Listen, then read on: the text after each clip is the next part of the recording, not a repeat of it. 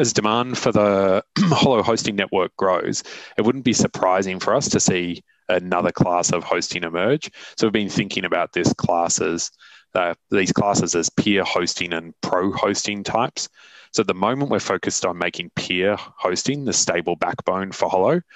But when you start to have the industrial scale applications like an Instagram or a SoundCloud come on board and they want to run on, they're not going to be able to run necessarily on purely the peer hosting infrastructure. They're likely going to need a high-powered servers on faster backbones. At that point, we'd expect to see some hosts specializing in this kind of mass storage. Just one quick note, when we're ready to allow the pro hosting type to come on board, there'll probably be a requirement for them to provide some portion of their hosting power to run proxy services for peer hosts who are not easily reachable behind NATs or firewalls. Hopefully that's useful.